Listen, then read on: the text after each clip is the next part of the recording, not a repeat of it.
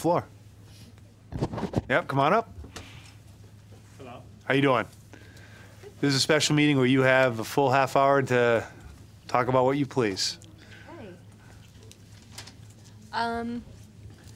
Welcome. Just name and maybe just title where you're at, and that'd be great. And you got the floor. All right, I'm Susan Choquette. Light on? Yes, the It red is. light is on. It is. I'm Susan Choquette. I'm the board president of the Opera House Players. I'm Harry Avagelo. I'm in charge of the capital campaign. Welcome. You have the floor. So I guess, you know, the reason we're here today was to talk about the lease, the renegotiation of the, I don't know. Maybe I'll give a little preamble. Later on in the agenda, we have a renewal of a lease we had entered into with the opera players. It is actually just lapsed. We've been negotiating with them in the town attorney's office to renew it for a further period up to 2 years. So we looked at it, and pretty much all of the provisions remain intact. They are willing to make the commitment to stay. They have asked the council to make the commitment to keep them. I'll just give you a little background. Then I really wanted them to focus on what their fundraising is, what their intent is going forward for the shows over the next 2 years, because they're going to have to continue to utilize the annex. They are using the annex and have for their last production, which was highly successful. I'll tell you a little bit about that. And they've complied with our facilities use policy. So we think they're a good bet for the future, and we were recommending to the council that their lease be renewed. We can discuss the provisions of it. They're making a good faith effort financially to assist. The last lease was for $1 a year. This is for substantially more. I think they have great optimism for the future. I think they're a great neighbor there. I think they're going to be a great asset to Thompsonville and to the town. And I think that they're somebody worth betting on. I think they have a good, solid plan. We wouldn't have recommended continuing with them if we didn't believe so. I know a lot of you have gone to the performance. We're impressed. They've done more in other areas of town. I think they become a good partner of the town, a good community member. And so we figured while we were renewing the lease later in the agenda, which I hope that you will do, under the new provisions, that they could give you an update on what their plans are over the next 2 years, what they think they need to raise, the time frame for it.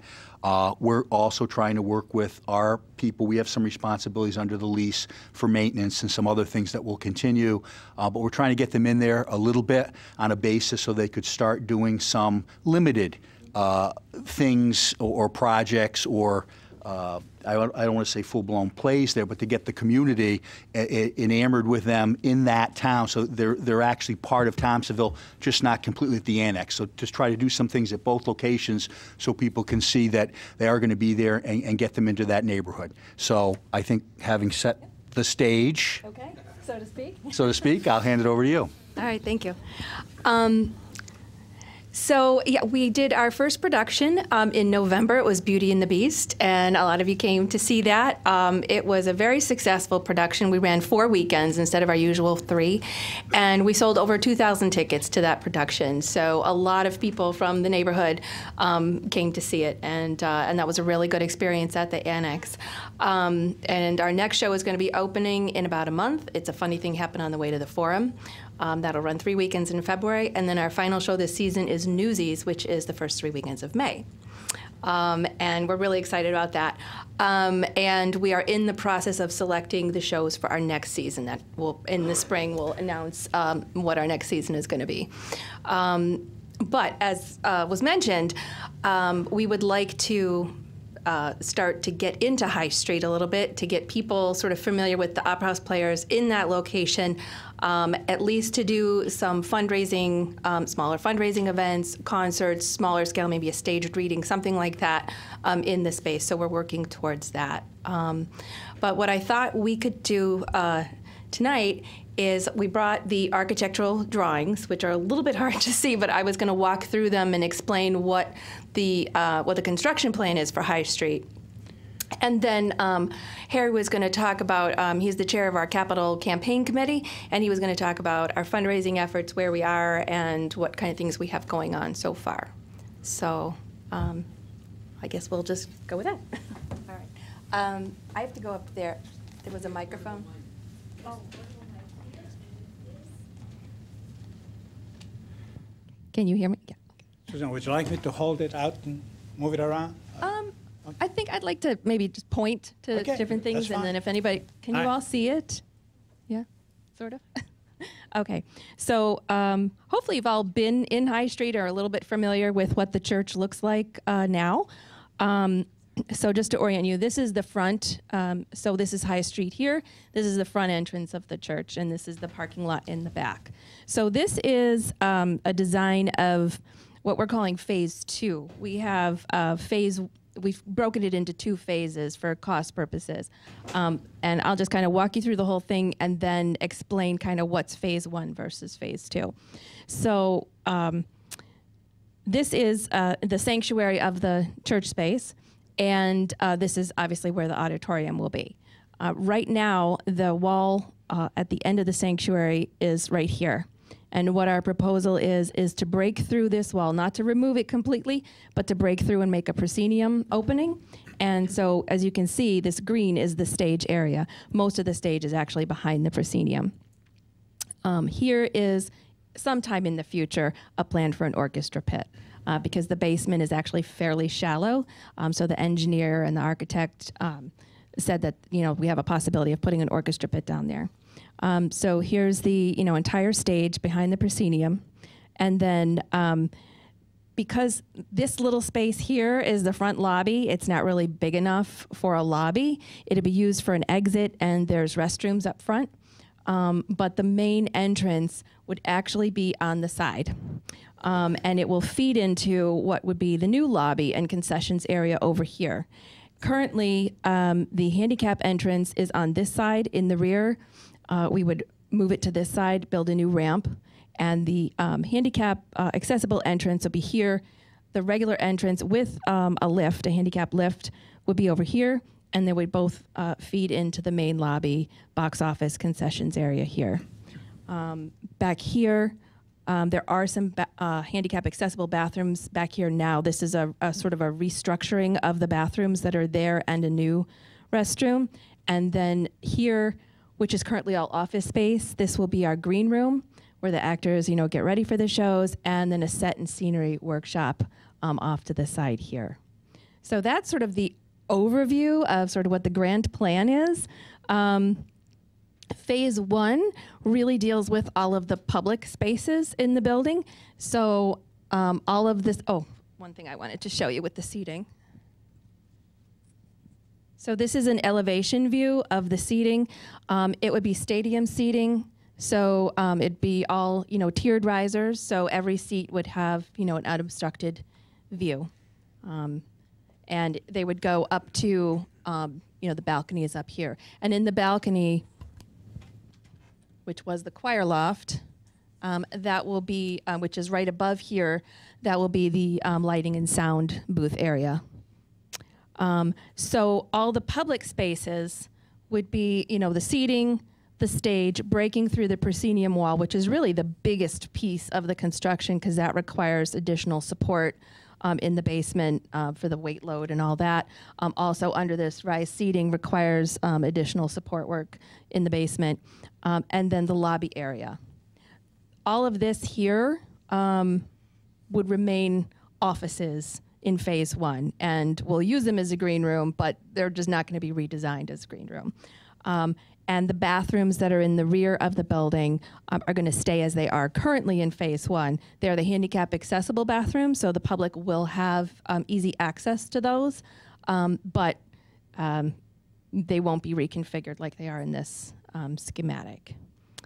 Also, the front bathrooms will be, the men's room is okay, the women's room needs work, and we're going to try to add, it's not on here, but we were going to add one more stall in the ladies' room, because you can never have too many of those. I think, oh, there's also an accessible lift to the stage.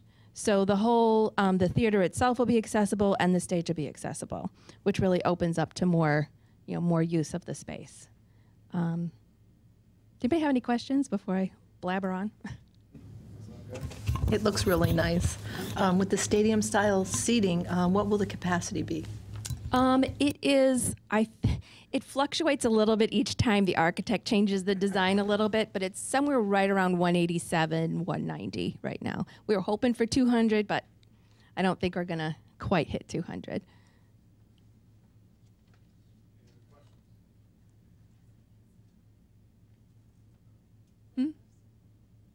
Can never have enough seating. Because I went to the Yes. annex, and it seemed like there were more than 200 people there. Oh, yes. And our largest audience, I think we had just over 300 on one Sunday. So that was great to be able to have that, extra capacity. But at our old location, we had 170 seats, so this is a little more. And also the front row, so this is all fixed stadium seats, and the front row is not fixed seats, so that some can be moved to accommodate for wheelchairs. So it also would depend on, if there's wheelchairs there. But we're going to get as close to 200 as we can. Yeah. Could you tell us a little more about your I don't know, maybe you're going to be discussing it with the purchasing of like seats, to help with your fundraising. Oh, well, we do have the Buy a Seat campaign, Right. where it's actually you purchase a plaque that you can dedicate to whomever you like, and that goes on the back of the seats. And we had them at our old location. They'll be carried over. It's like $100 a seat, and it's a dedication, Right. as a donation. That's one of the things that we offer. Okay, great. Thank you. Sure. Yeah. Incidentally, all our seats from the old place, we saved them because we're going to they reuse come them with here. And we Plus purchased some more. some extras that we need. So, yeah.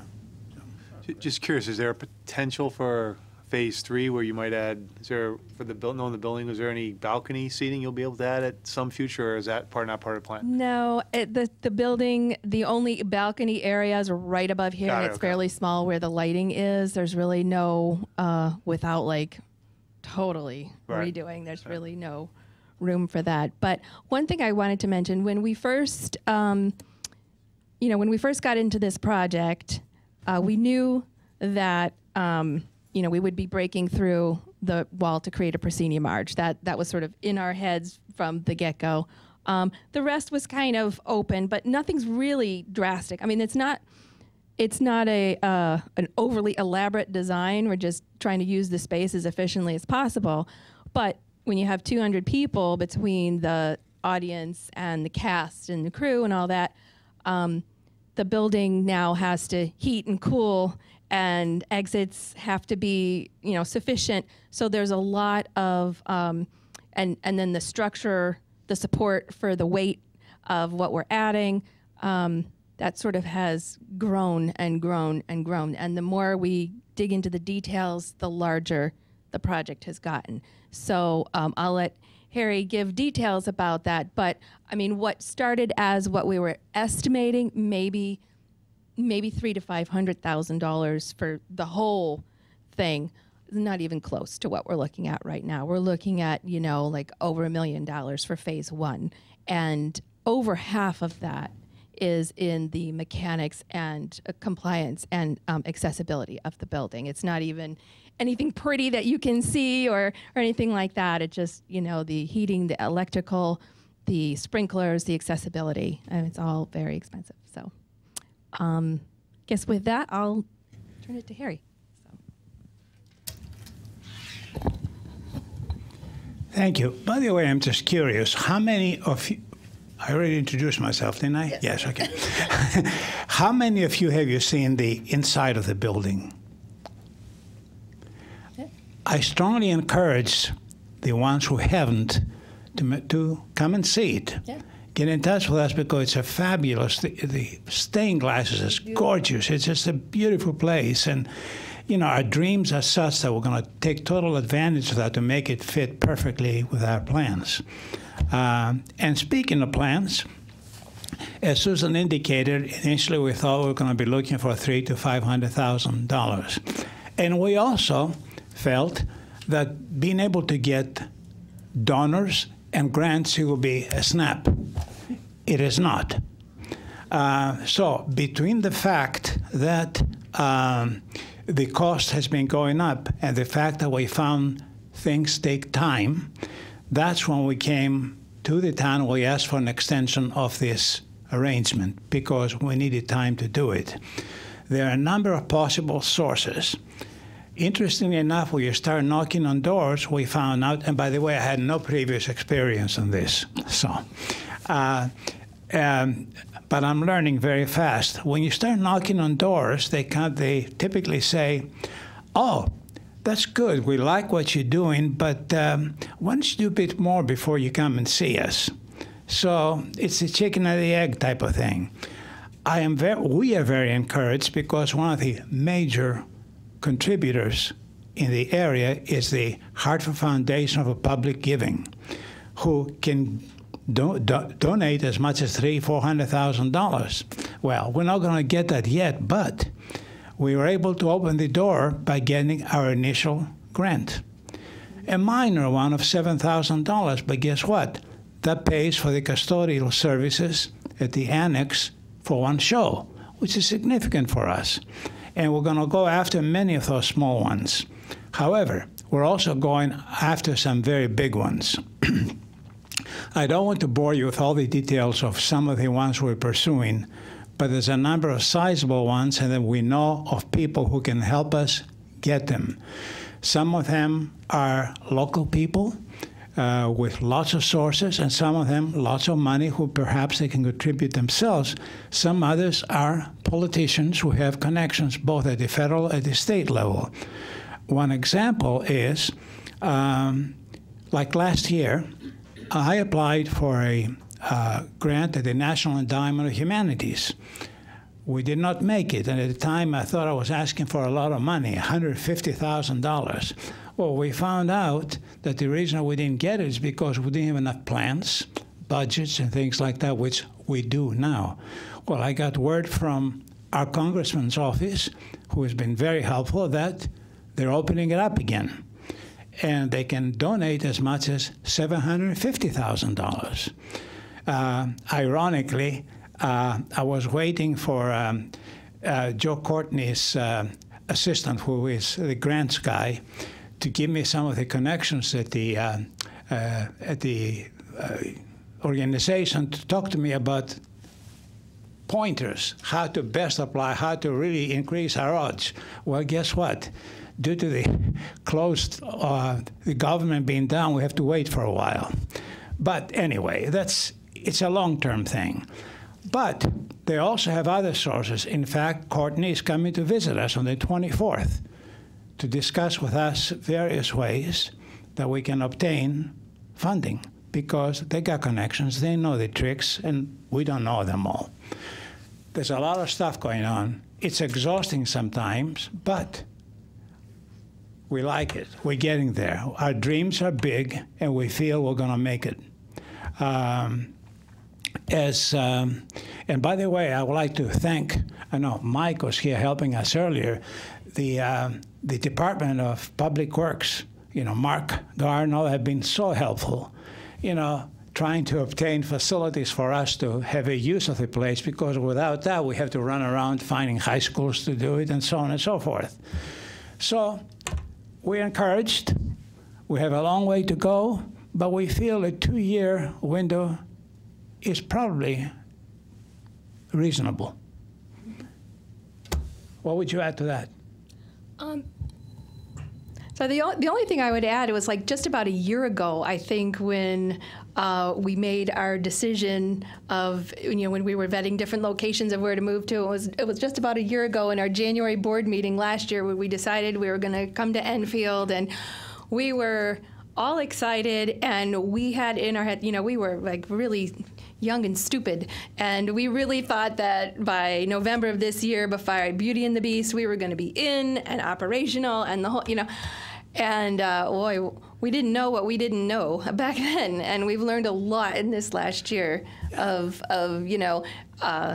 to sort of reset our expectations and sort of the reality of how much it costs and that it's going to take way more time than we expected, and it's just learning what we need, and you know, it's taken 6 months to get to this point where we have the plans and all of the different, you know, working with the architect and the builder and the engineer, and we have a lighting and sound designer we worked with to kind of help us come up with the whole plan, and yeah, just to... Well, a couple of additional comments which is critical to the reason why the town, in effect, gave us the place initially is we are very aggressively going after the community to work together on various projects. I mean, a lot of them. Like we're talking to organizations with whom together we can put up children's plays.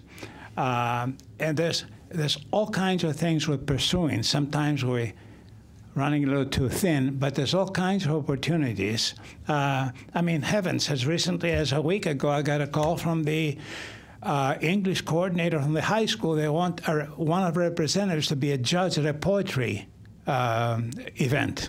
So we are beginning to become known, and people want us to be involved, and we do want to be involved. Mm-hmm. We are very, very optimistic. One thing that Susan failed to mention about a year ago is when we were at our old place, we got word that, guess what? Your lease is double. And basically, we got kicked out because we couldn't afford the lease, okay? And I said, my gosh, what are we going to do? Well, within a month or so, 2 towns came along, this being one of them, the other being Vernon, saying, y'all come, we have a place. So things work out. Mm-hmm.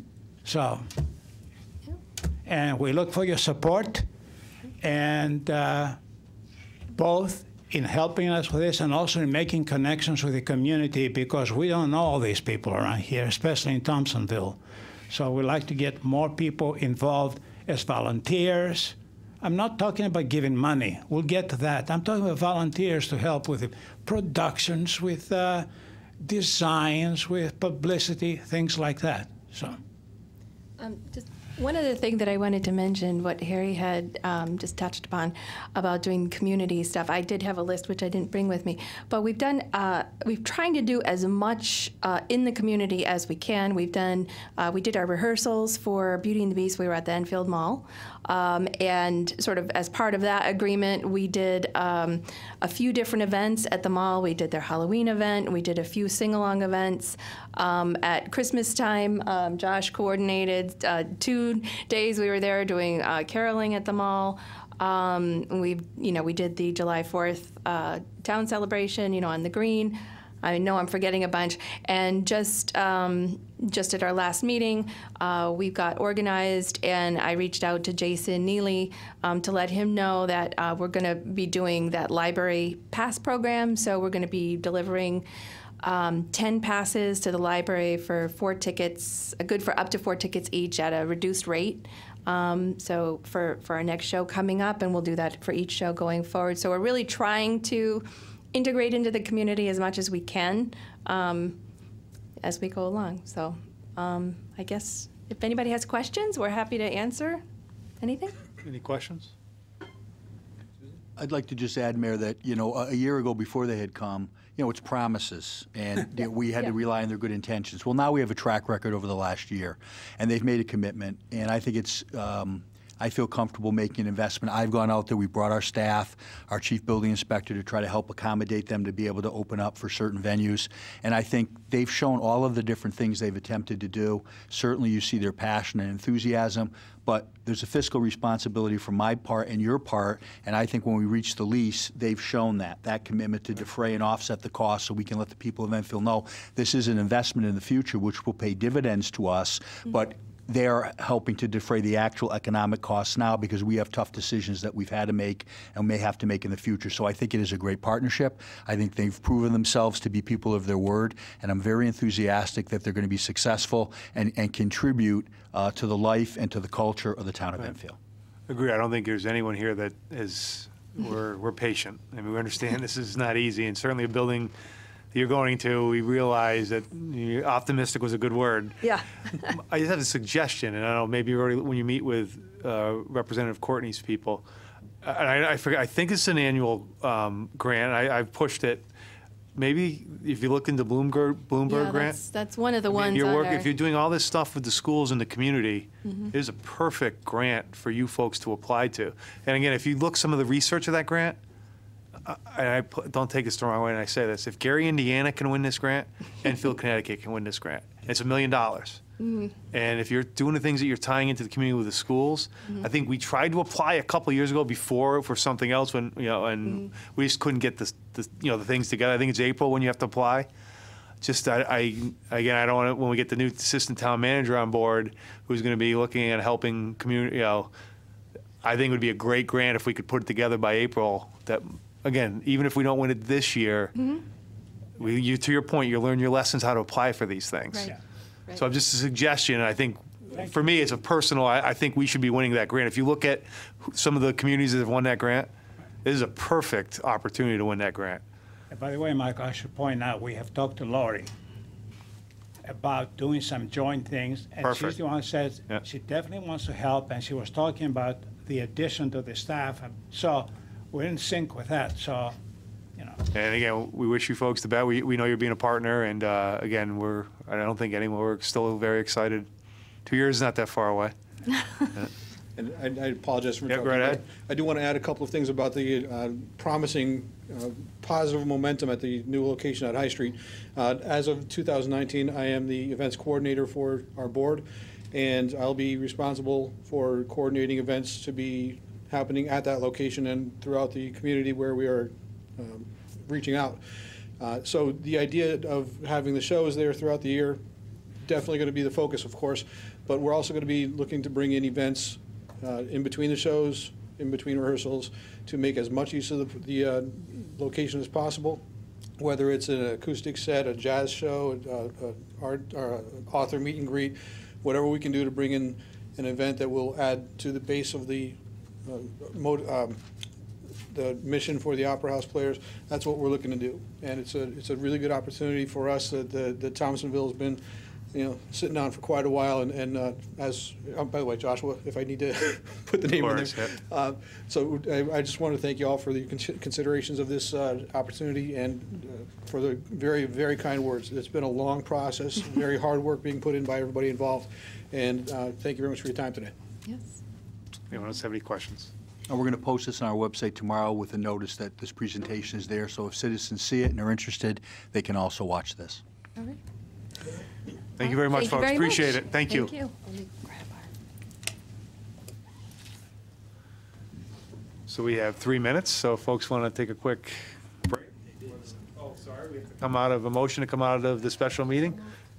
By Councilor Ungar, seconded by Councilor Casati. All those in favor of, all those for? We have 9 in favor, 0 against. The special meeting is adjourned.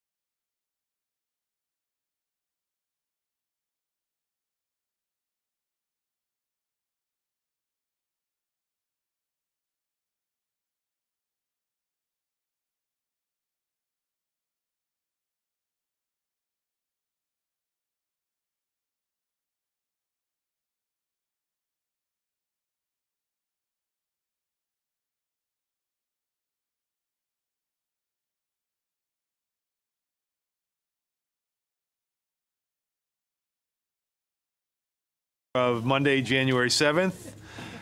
Prayer by Counselor Davis. Please rise. Actually, I have a quote from Susie Kassam.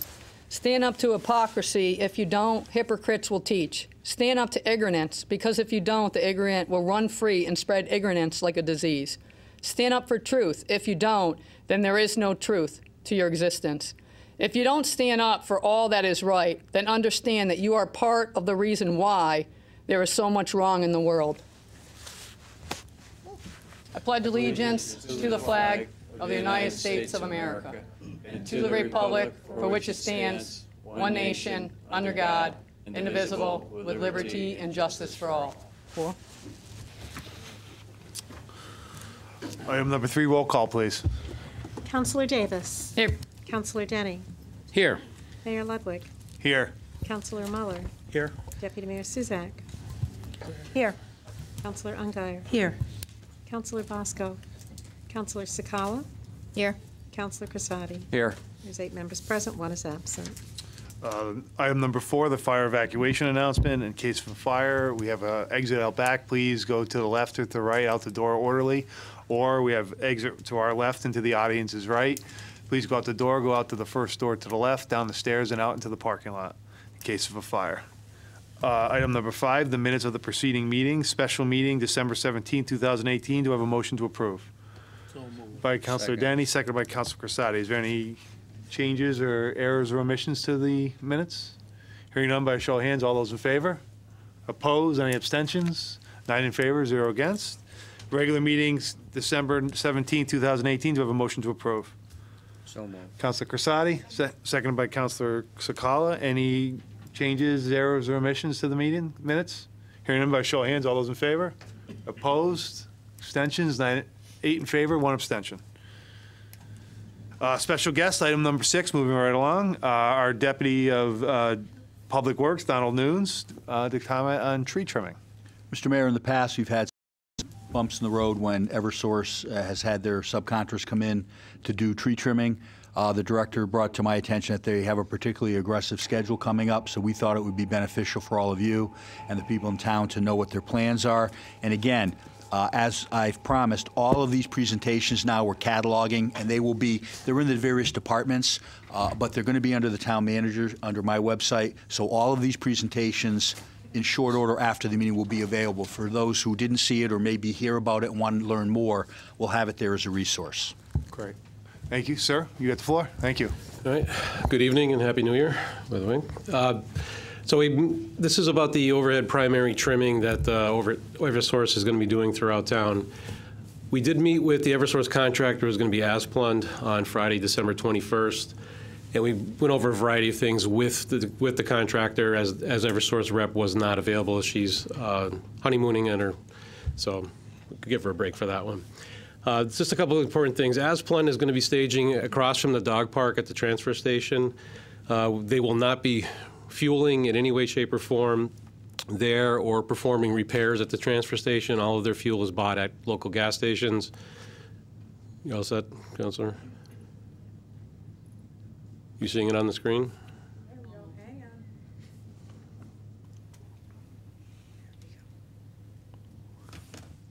Good? Yep, go ahead, sorry. Okay. Yeah. So again, they're not going to be doing anything at the transfer station. If they need to do any repairs, it'll be on the street that they're working on. They're going to have 10 bucket trucks and chippers, and with 3 men on each of those machines. So there's going to be 30 people plus foremen driving around. So this is going to be an aggressive mission that they're going to be on. They're going to be following our excavation permit policy regarding the traffic control and use of off-duty officers. So they have a list of all the streets that they have to have uniformed officers on, and they will have their own flagmen on the ones that do not. They will have to go door to door requesting that each resident involved sign a consent form agreeing to the proposed tree work. Now with that, I'm going to get into it a little later, but everyone has to sign that, otherwise they will not trim the tree. And if they don't trim the tree, they don't get paid for the work in between utility poles. So they get paid by work in between utility poles. So they're going to be knocking on your door and leaving information to have the residents sign. There is no cost to the resident or the town, and their completion date is August 2nd. Now, the total tree trimming mileage is 92.38 miles, which is half the town.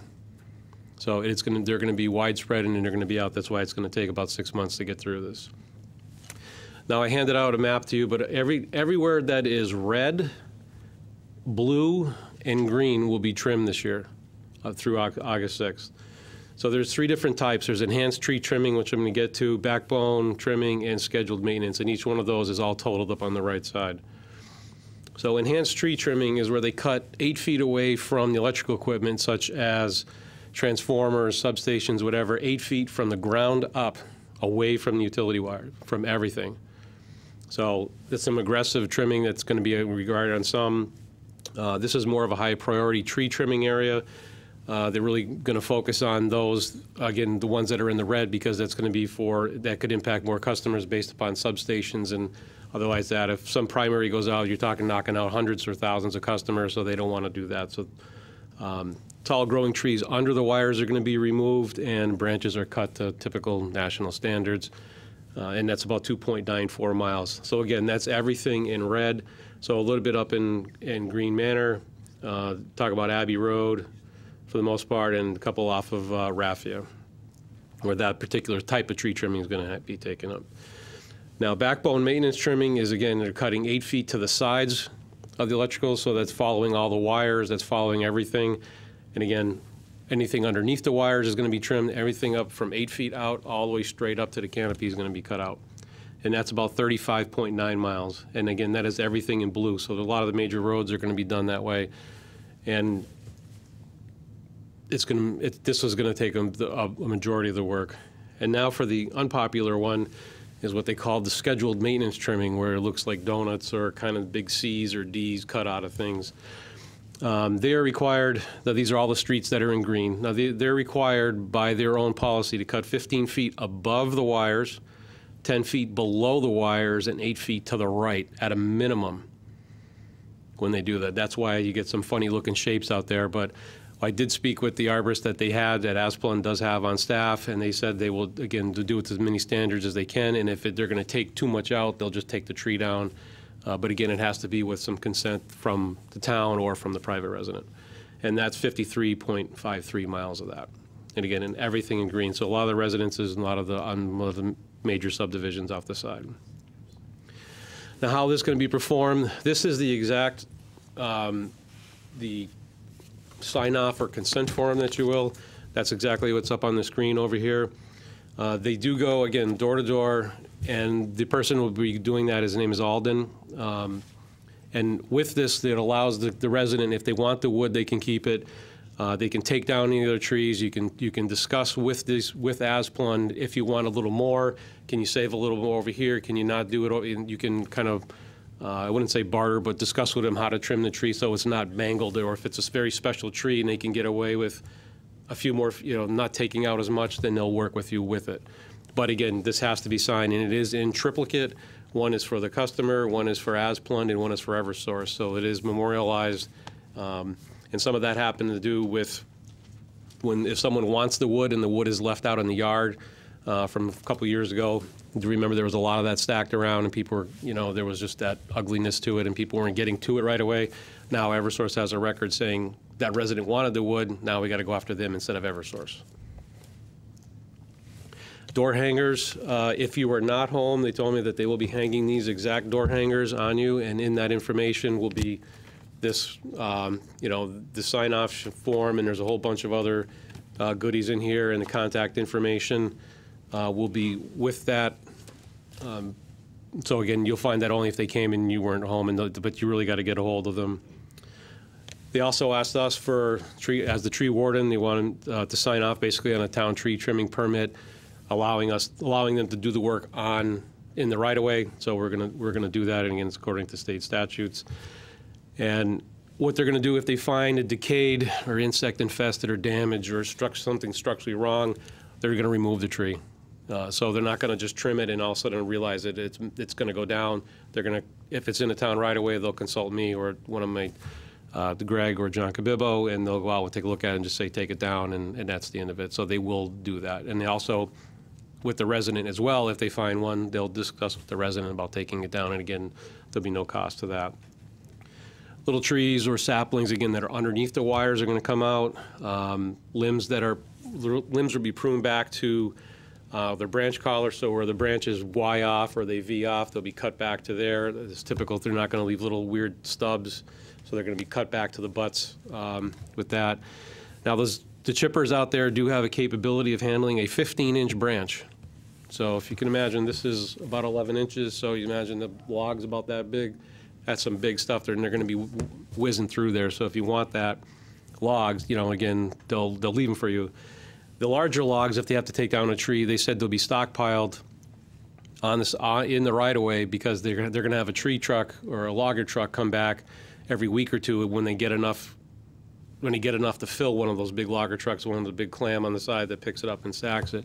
They can't have one on site every day because they don't need one, and that means they're going to have to man it, have a driver man it, whatever. So when they get enough for one truck, it could be 2 days, it could be a week, could be 2 weeks. Then they'll come back and pick up all those logs, and that's how they're going to work on it. So Jenna Turner is the arborist for Eversource. She is the main contact, and Alden Bianchi is the contact for Asplund, and these are their phone numbers, and we'll definitely post those up. I gave the copy of the presentation to Maya, who posted up on that, and we'll post it up on our website too.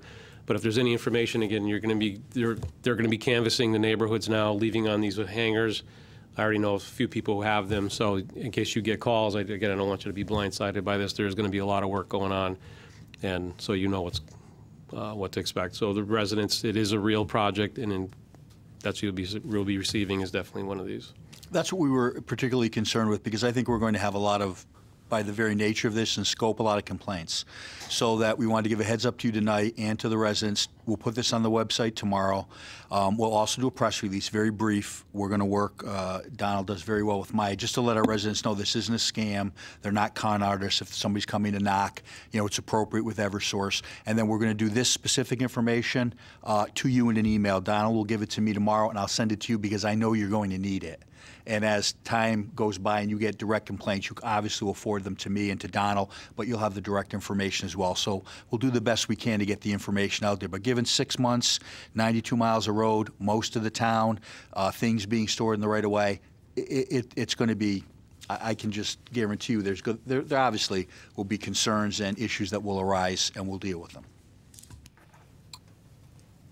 So, Any questions?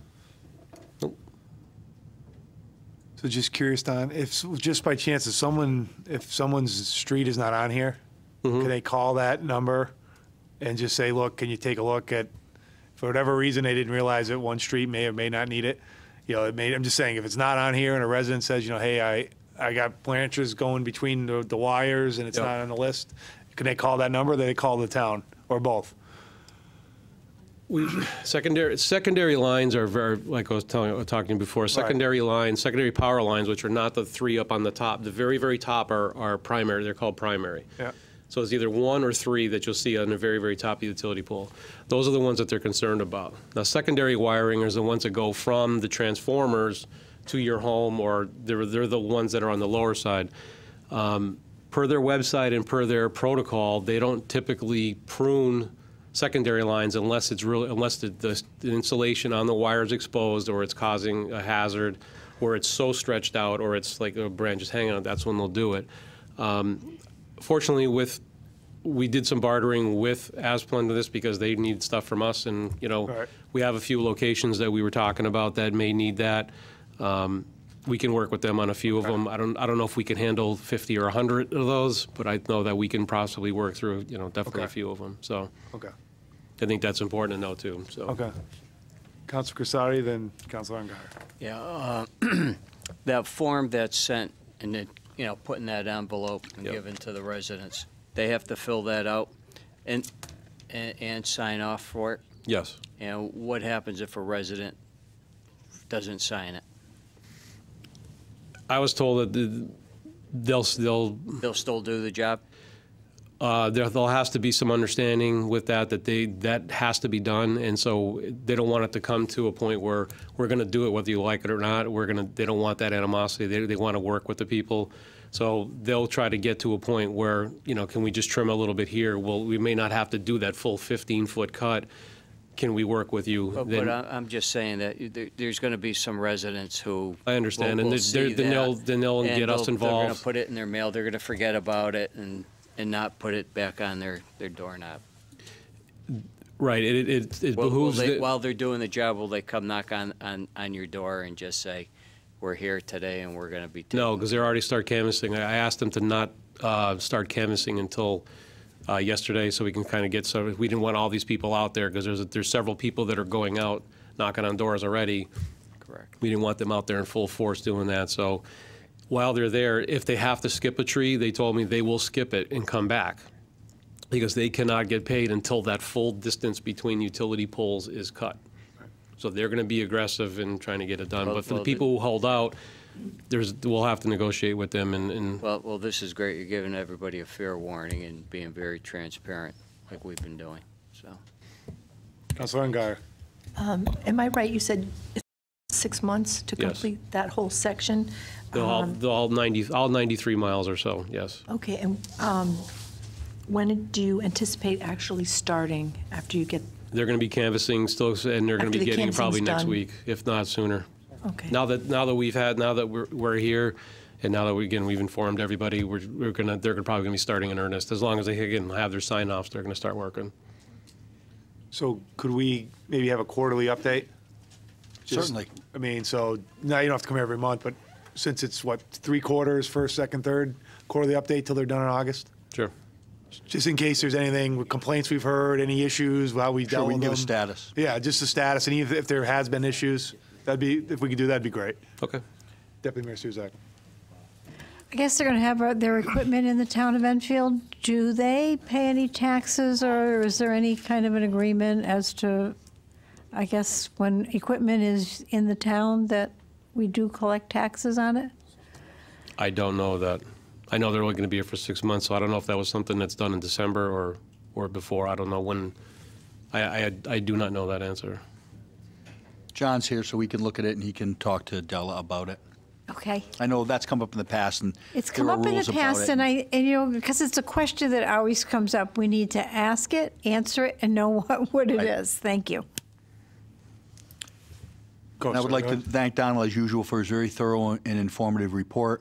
And for all of our viewers at home, I'll give you a preview of coming attractions. He will be returning probably the last meeting of February, early March, to give us a complete review and preview of the roads projects that have been undertaken by the town since 2000, where we stand today, and what a prospective road project 2020 would look like. So mark your calendars. So Chris, curious, do we know, does Eversource publicly, they must publicly illustrate their current rates?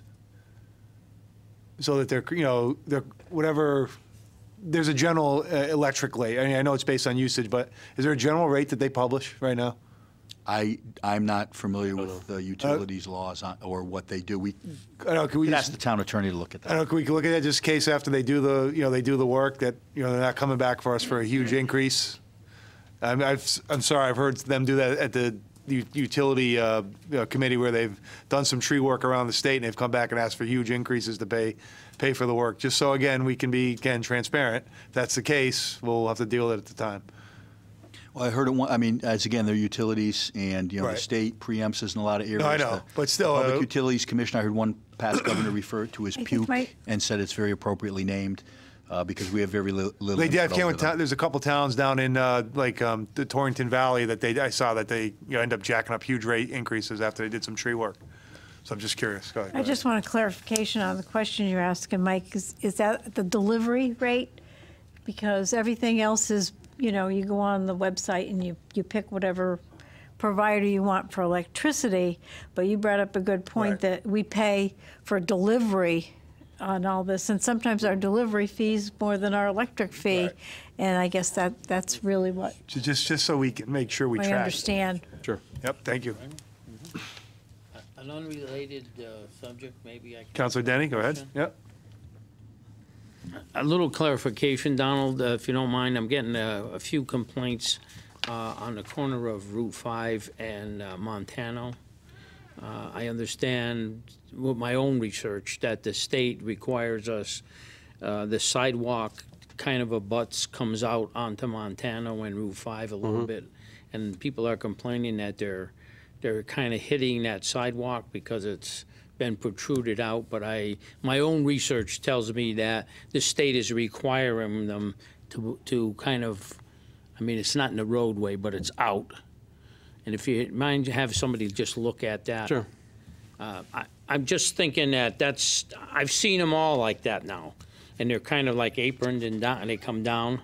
Yeah. But there's a few people that are living in that neighborhood have been complaining to me that the sidewalk is actually protruding out onto Montana. I don't see it myself, and I think that the state or whatever the requirements are, there's a lot of them that look like that around, and Okay. just I will. for my own general information so I can pass it on. Thank Sure you. thing. Thank you, sir. Appreciate it. Thank you. Moving on to item number 7, public communications. Would anyone like to speak for the town council at this time?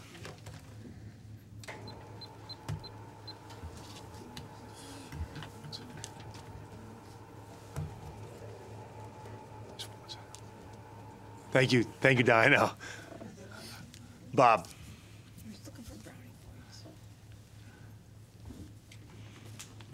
Welcome, just name and address. I forgot my name. I Enfield Bob. Perfect. Happy New Year, sir. Bob T-Cats, 815 Woodgate Circle.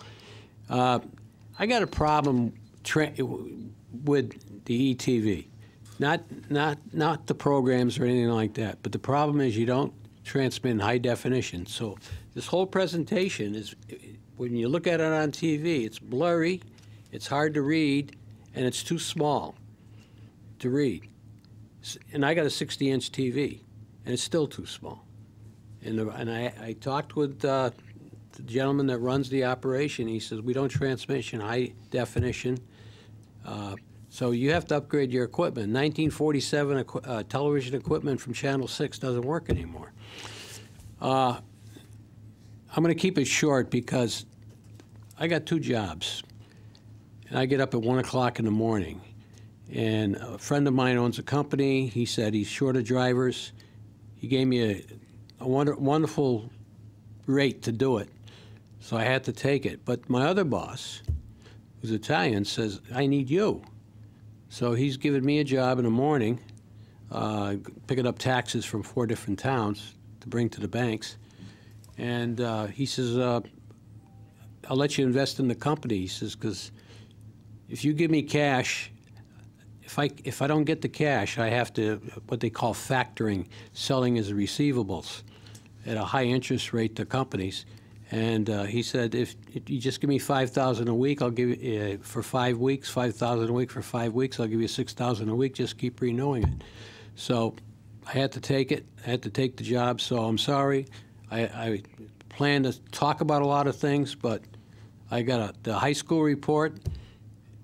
Everybody said the new high school is going to have great performance. This report, we're below state average. We're below the ERG, and the junior and senior population in the report that I gave you is down. The kindergarten is down. It'll be up the next 2 years, but the 2017 births are down, so it's going to be down again.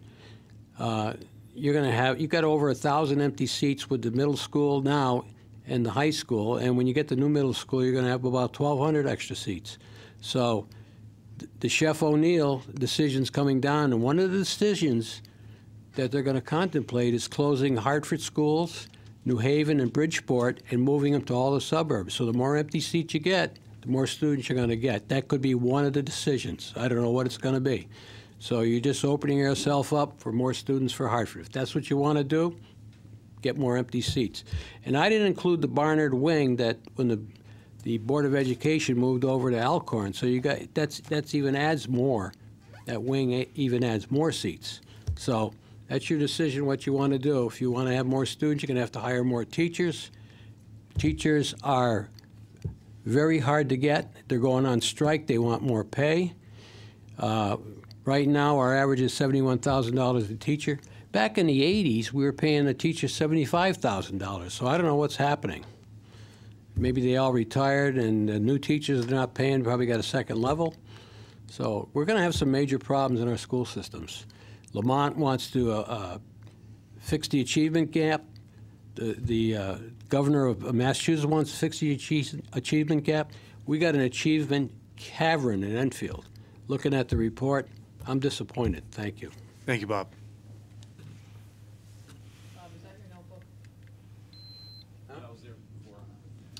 Anyone else like to speak for the council? Mr. Young. Sorry.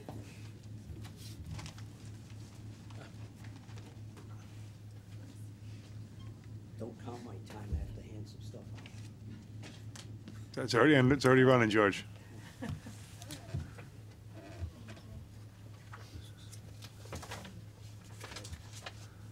Thank you, George. Happy New Year, sir. Thank you, sir. Thank you. Thank you. This looks like a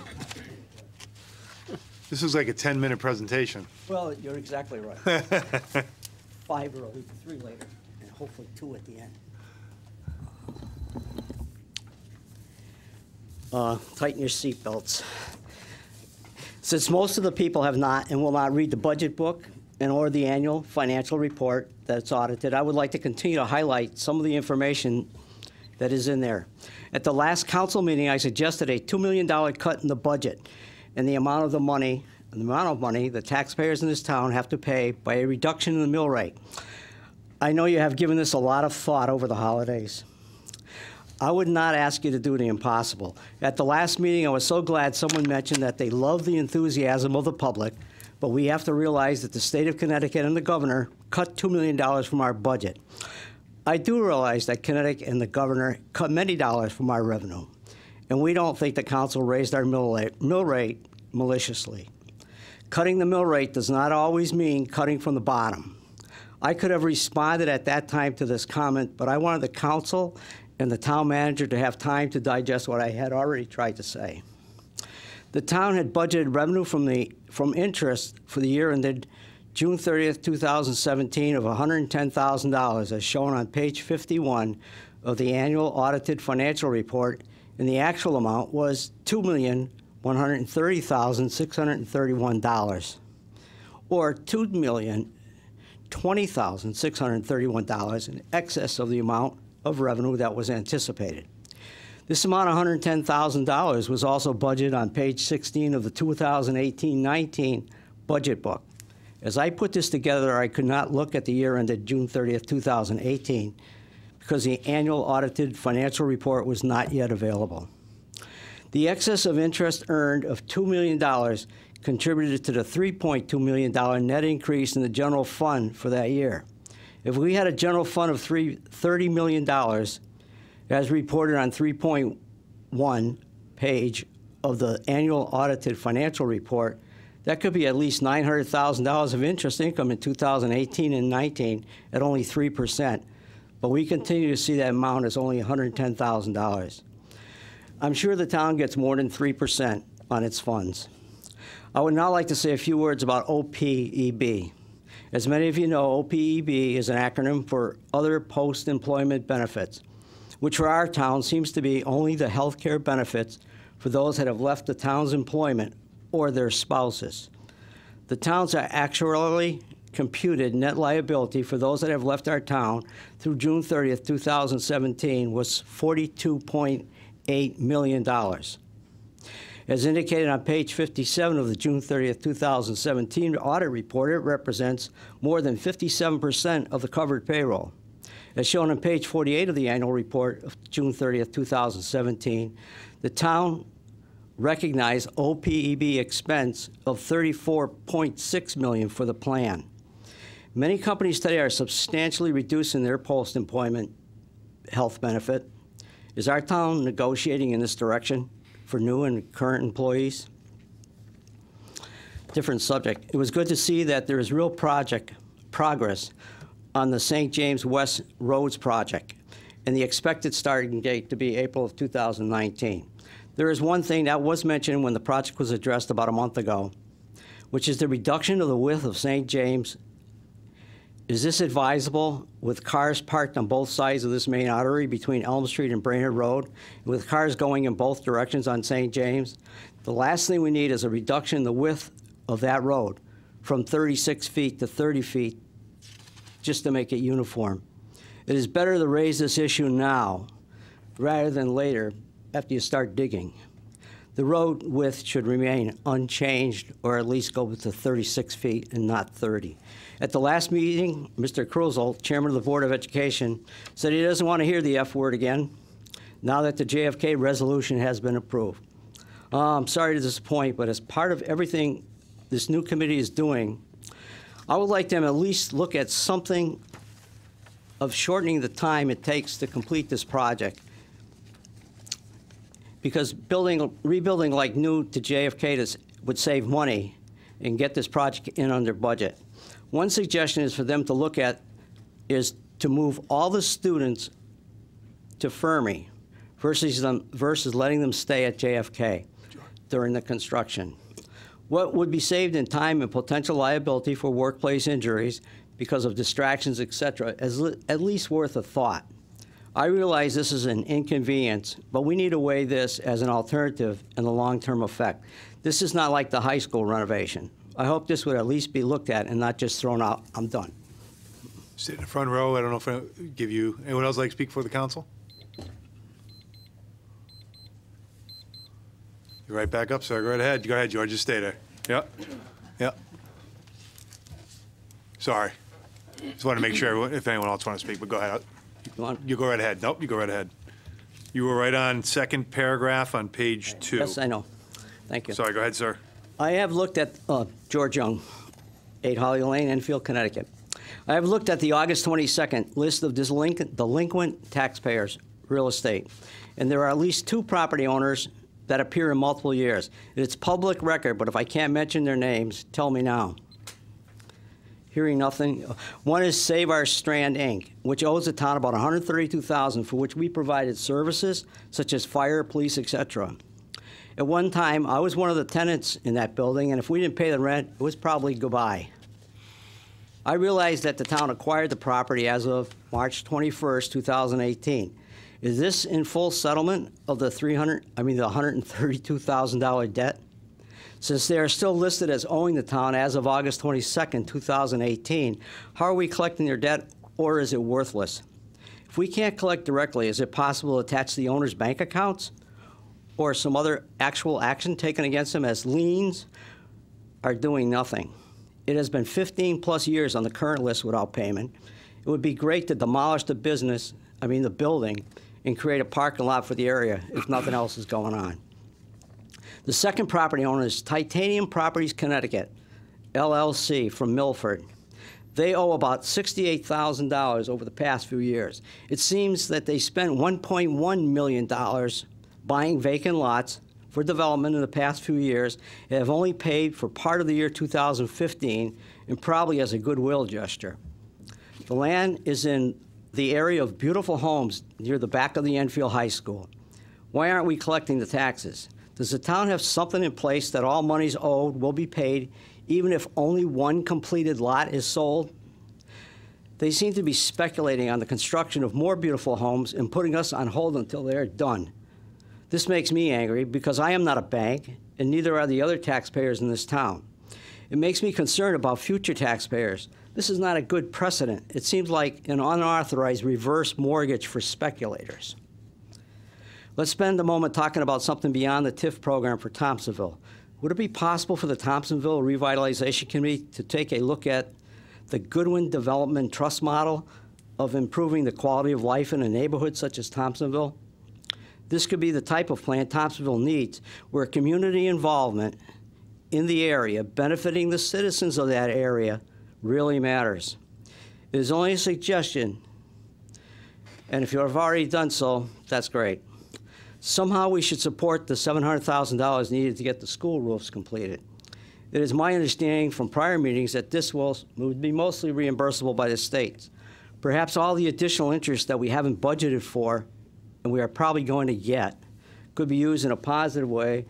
Mr. Wilcox and Mr. Bromson probably could say the funds are available. 3 minutes are up. No, go right ahead, George. Keep going. Okay, I want you to finish. and I will. Thank you. Happy New Year. I'd like to take my last 120 seconds and go back to the August 22nd, 2018 delinquent real estate taxpayers list, which is published on the town's website. As I was looking through this list to dollarize my prior comments for certain taxpayers, I spotted something in the list which jumped off the page to me. One of the delinquents' total taxes due, plus other charges, were off by $10,260, $261 some pennies. Observing that, I checked the grand total page and it was off by $7,747. Obviously, this should be looked at, because there has to be more than one taxpayer whose total is incorrect, or a column is missing, or there is a programming error. This is important, but I do not want to mention what the possibilities are at this time. However, I'd be happy to discuss them with any member of the council or the town manager if they're interested. The second thing I want to mention is that we need to put some teeth into collecting delinquent taxes, and not just the application of liens, which have shown do very little. As a general rule, if a taxpayer owes motor vehicle taxes of $14, for example, and wanted to register their car, it cannot happen until they paid the $14 back tax, or whatever amount they owed. We have some excellent people working on the Planning and Zoning Commission and the Wetlands Commission. It is a necessity and a privilege for many people to come before these commissions. I would like to suggest a policy that no delinquent taxpayer could appear there or get building permits from the town until they settle their back taxes on all properties they own. I'm sure the legal department could word this to be effective. I think I'm done after 14 pages in the last few months. 20 seconds to spare, George. I'm done. Thank you. Thank you very much. Thank you for putting this together. It's a tough act to follow. Anyone else like to speak before the council? Hearing none, I declare public communications closed. We'll move on to item number 8, council communications. Councilor Ungary. I'd like to wish everyone a Happy New Year. And I'd also like to congratulate the Explorers post 8/20. They had a beautiful ceremony, a family night over at Mount Carmel this past weekend. And they packed that room out, and the food was great as usual. They had a lot of promotions and awards, and so I just want to congratulate the Explorers. They're a great group of kids. Thank you. Anyone else? Councilor Denny. George, you kind of stole my thunder tonight, but about the JFK. Because I asked this question before, and I'm going to ask it again. We're going to put out an email to the committee. I'm looking for answers about a 1-year or a 2-year project. I asked this question before when the last committee was here and it got shot down about moving to the annex, because I'm not allowed to say the F word. So you stole some of my thunder, but I've always had that idea, move all those students. We don't have an extra building like we did at Enfield High to move students into. Well, we're going to be working around it. Some rumors around say it's going to be a 3-year project. 3 years is going to be more cost money, and I just like to know if the study says, I know there'll be some type of a cost, but transportation won't be a problem. We're using the fields already. There's space over there and so forth. My second concern probably goes to the town attorney, also through the mayor, but the town manager or everyone here. I was concerned about some of your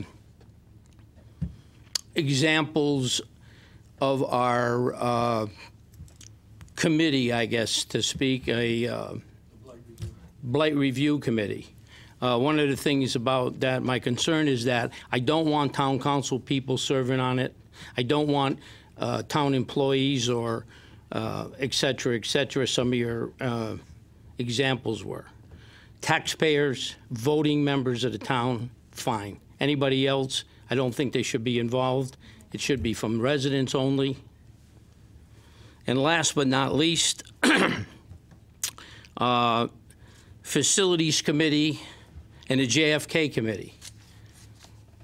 There are people that are on both committees. The time needs to be either changed or one or the other committee, because right now they're having a half an hour meeting on facilities because people have to run to the other meeting. So I've had some complaints of people that are members on that situation. This is to the mayor. It may be a different night for facilities. You know, JFK is just not one building. We have 30 buildings that we're looking at, facilities, and a half-hour meeting, and then we're running to the other meeting. Either change the night or get off one of the committees and go to the other one. I know it's to me, it seems like it might be a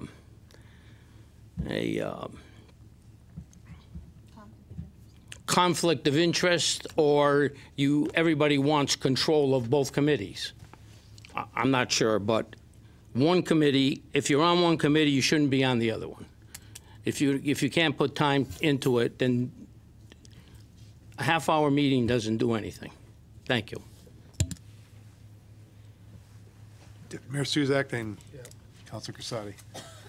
Actually, there are, I just received an email, Ed, so just to update you that they are looking to move the JFK to Wednesday. Randy's doing a survey.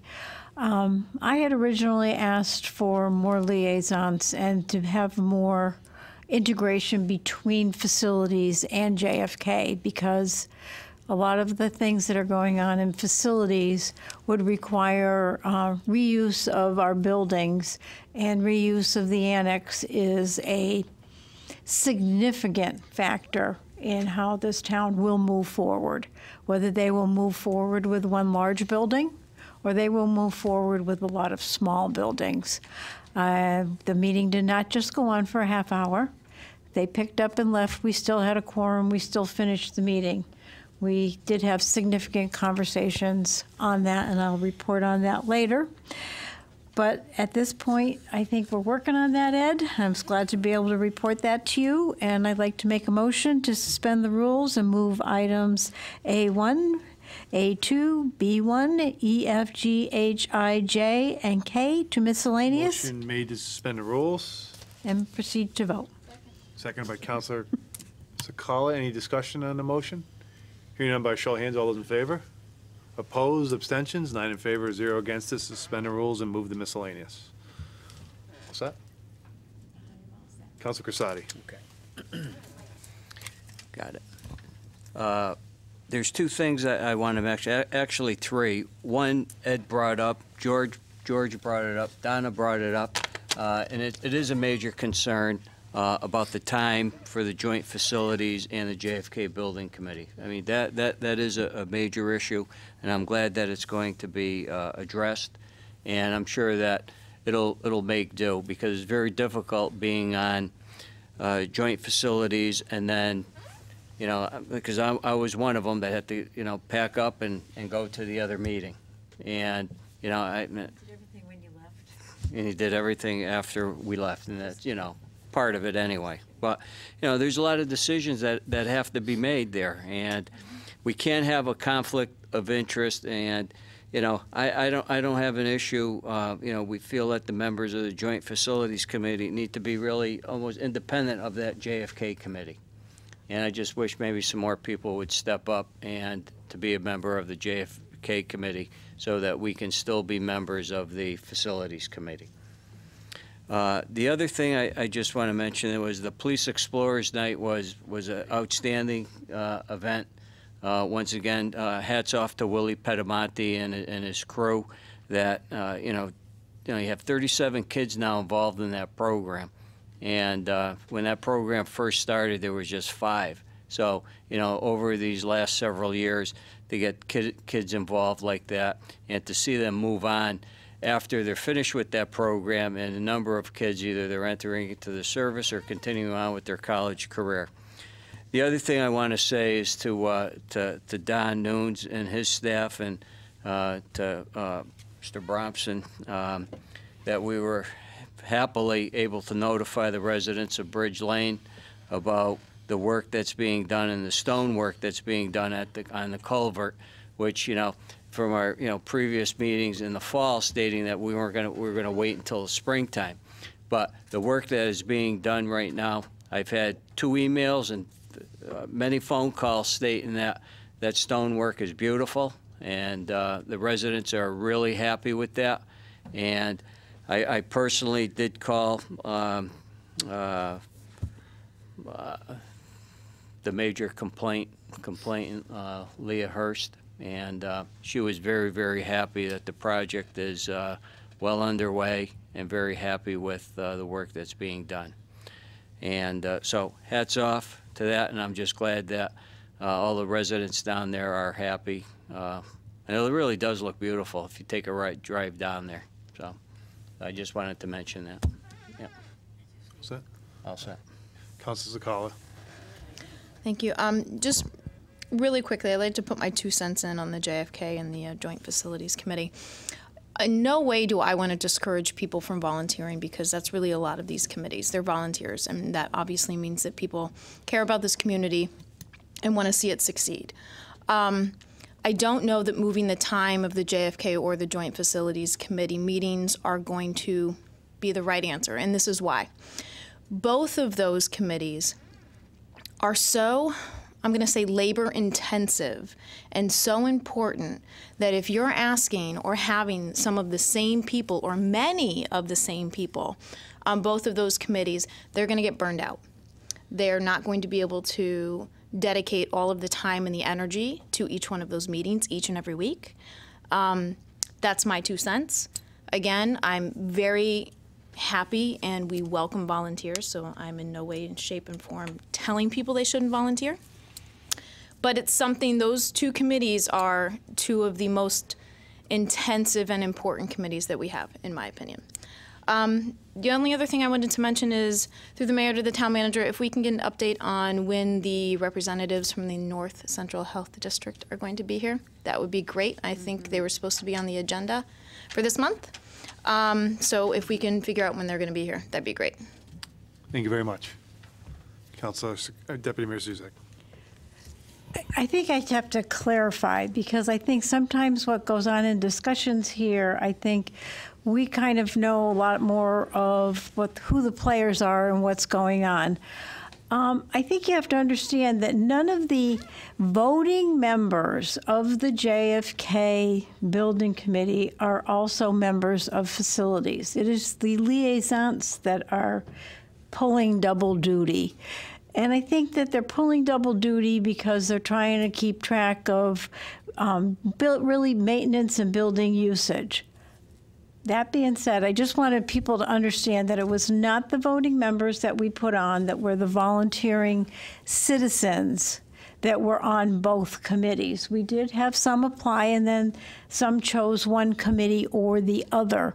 It is the liaisons to JFK who are the working members of the facility. So I just want everybody out there to understand, I guess, what's going on. It is difficult and it is hard because there's so much work that's been put in, and we really feel that there's such a need for coordination. And I think that that's perhaps through the mayor to the town manager. When will we hear any more talk about a facilities manager that's a staff person? And a staff person who actually puts a record together such that it's policy-driven and not personality-driven, because I think we sometimes in business and in government have things that don't go on in a proper fashion because permanent records are not kept. We're too reliant on personalities than policy. Thank you. Councilor Davis. George, I want to thank you. As you said, 14 pages of hardcore research you have done for us. Thank you very much for all your time and dedication. Through the mayor to town manager, George had quite a bit of questions, one with the Strand Theater also. If someone can actually answer some of his questions for him, I'd appreciate that. Thank you. Anyone else?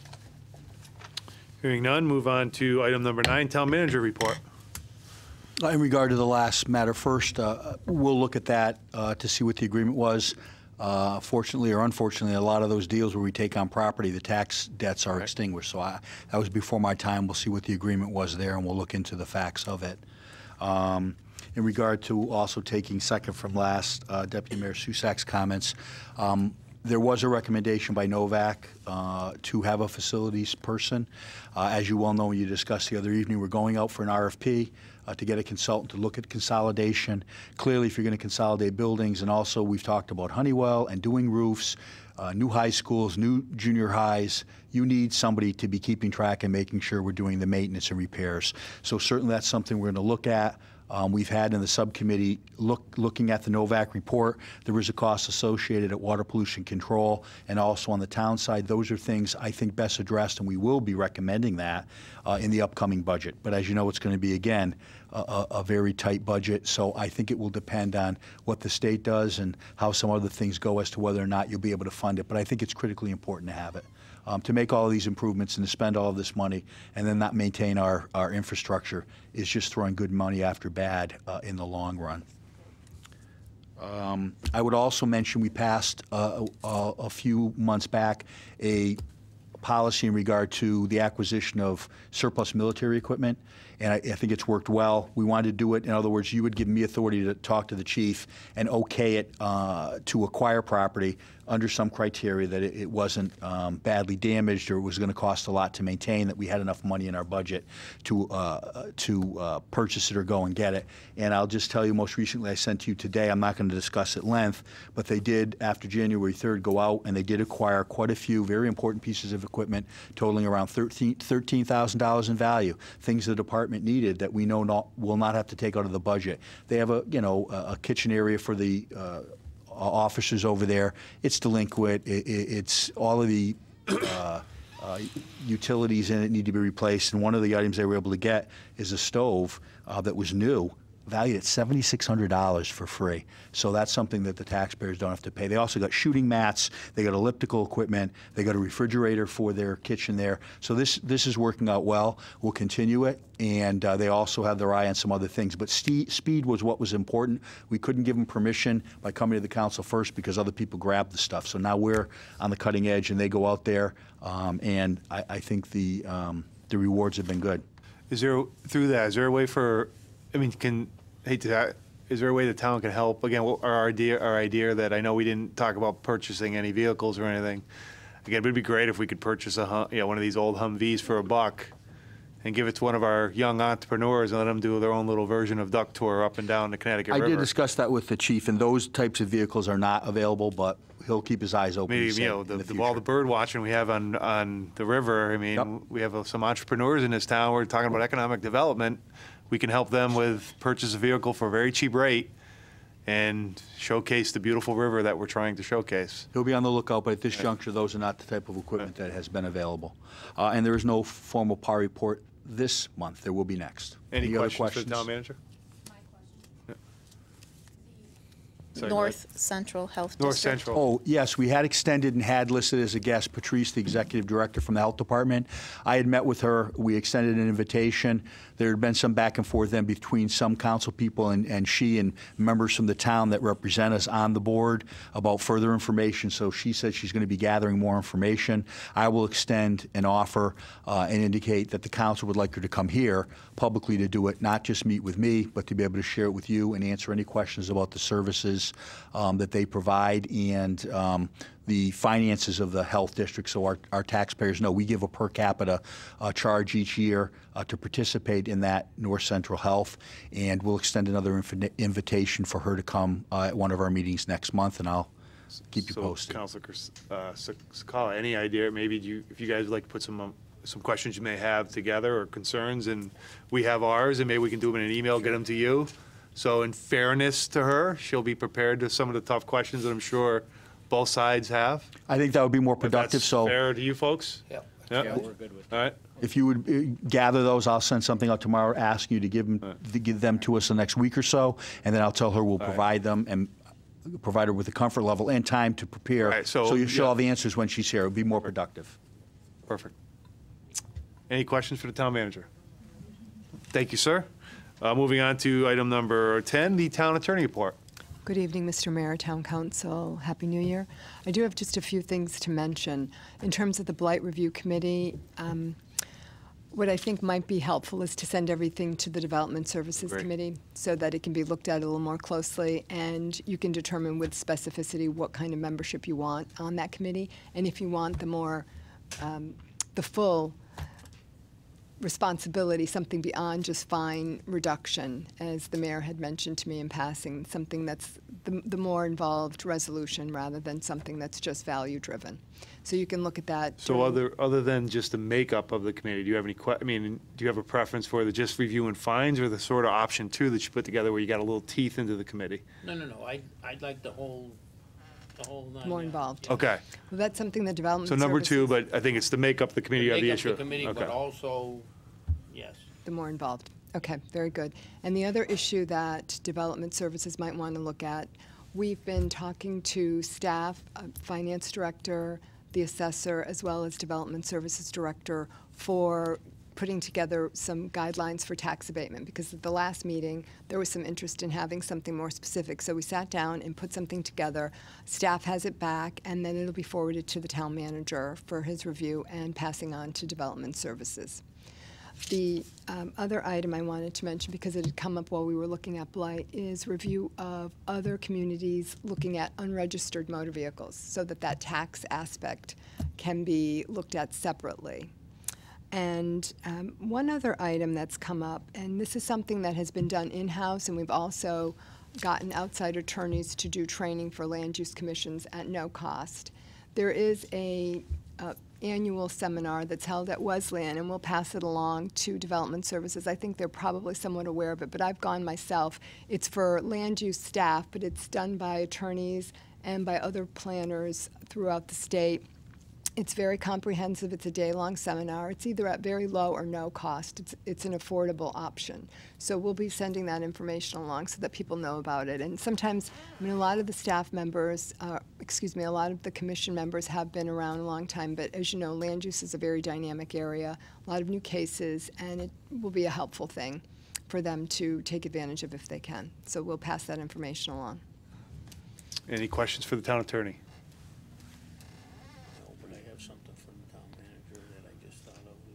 So you can want to just do it through the town attorney to the town manager? You okay? He has a quick question. We do it through the attorney to you. Is that all right? Or no? All right. Well, go ahead. Go ahead. Yeah. I've been going by a house on Post Office Road that's on the corner of Wagon and Post Office Road. Yeah. So we're already so I won't speak. Go ahead. You know, this is the house that. This is without a doubt. Right. They're actually bringing stuff into the property. The biggest blight that I've ever seen in my life, besides cars, junk, and I'm sure you people, I don't even live in that neighborhood, but my grandson has a friend there, and that's his. So can maybe Rick or whoever send we'll forward the it to council? Yes, I'm sure something's going on, but I don't know about it, and people are calling me, and I don't live over there, but I go by, and it's like, my God. Thank you. It's a town attorney, though. It's to the town attorney to. See, we opened Pandora's box here. Yeah. All right. Just driving by that area a couple of weeks ago, I did notice the law enforcement was over at that property.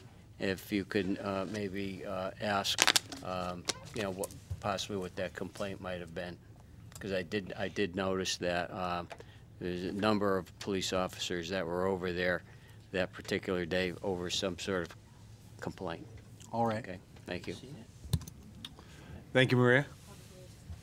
Item number 11, reports of any special committees of the council. Councilor Muller. The JFK Building Committee had its first meeting this past Thursday. There are 11 well-qualified, enthusiastic people on this committee. I'm lucky to be part of it. The committee will be coming up with an RFQ, a request for qualifications for an architect, as soon as possible. There's a procedure that has to be followed in order to receive the 71.71% reimbursement from the state. It's called QBS selection procedure, quality-based selection. Once an architect is on board, there are certain deadlines to meet. A construction administrator will need to be hired. Another procedure the committee will be following is the CMR, Construction Manager at Risk. And the committee also hopes to apply for the fast track with the state of Connecticut, which we received on the high school. Thank you. Anyone else have any reports to special committees? Councilor Ongara. The Enfield Together Coalition, along with Youth Services and the faith community, have been doing a lot of work. It's a great group of people. They're working really hard. One of the churches in town is the Ministries of Love and Hope, and they're at 75 Church Street. They're going to be offering Narcan training on Tuesday, January 29th, and that's at 6:30. This committee is also putting together a notice that they're going to offer to all the churches in town to put in their bulletins, and it's all regarding underage drinking and the Super Bowl coming up, and just reminding parents to be careful with your parties and be aware that some kids are drinking that shouldn't be. And they're also going to include a recipe with a special punch that kids really like as an alternative.